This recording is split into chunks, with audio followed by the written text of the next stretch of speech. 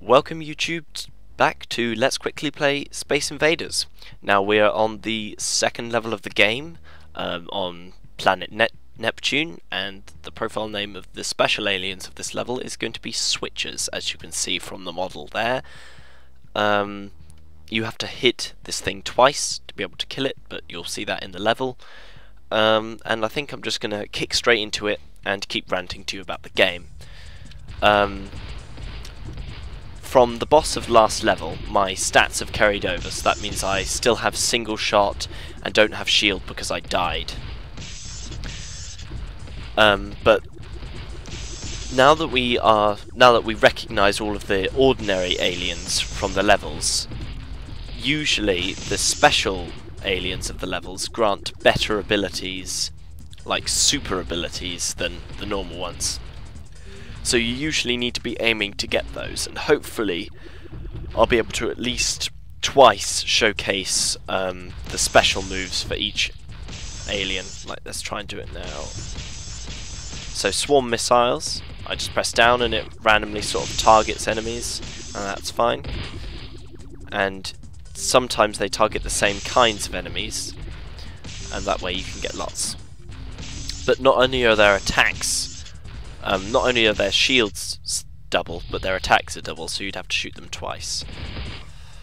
I'll just to the left to clear that entire row, vertical, and that. So it's quite intuitive to be able to clear them all. So you need to be on your toes a bit.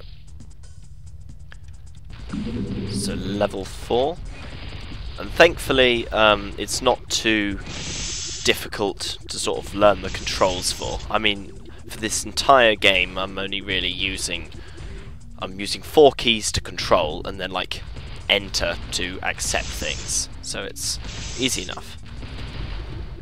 And with double shot, when they're in really close range, you can rapidly do it. Now max energy just fills up the bar of any special abilities you've already gotten.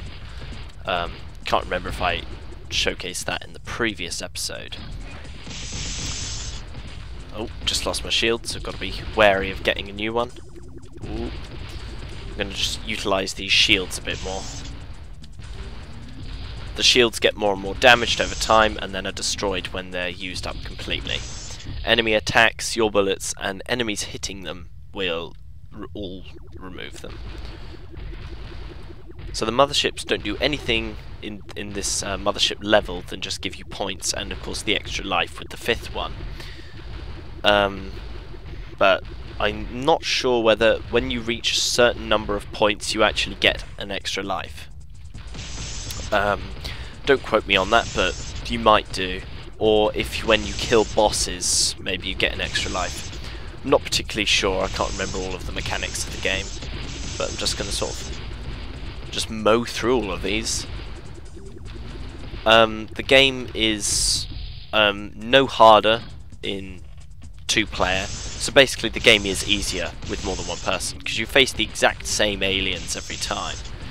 Just obviously, like, the extra lives that you would gain through the mothership level you wouldn't have to share.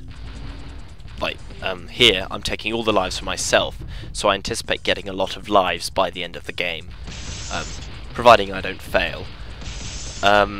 I'm going to guarantee you now I'm not going to lose the game. Even if I were to run out of lives, I would just play back up to that level and carry it on, because I want to showcase the entire game. And there'd be no point in quitting early. With something like the previous Let's Play, Dungeons of Dreadmore, it was okay just to quit when I died. This is a nice level, I can just spam swarm missiles really nicely. Another max energy. Okay, just a vertical burst. But hopefully the game will be dynamic enough for you to still be interested in watching. Oh yes, I got that wrong. Sorry, I've already given you misinformation. There are 11 levels in each thing, in each world, each planet. That's right.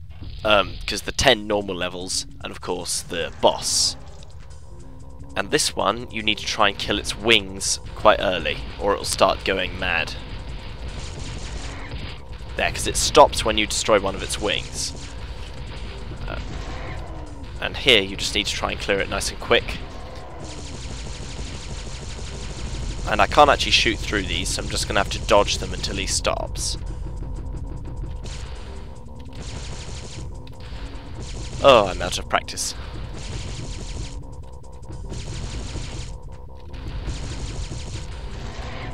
There we go. And the head is really easy to kill, because he mostly just sort of spazzes around for a bit. And that's the boss killed. So there we go, for Neptune I hit 99% of all my shots, I think, and killed 391 aliens.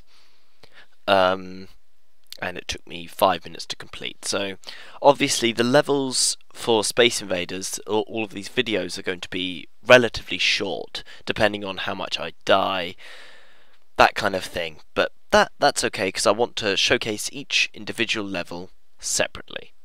So I'm going to thank you for watching this second part of Let's Play Space Invaders, and I'll see you next time.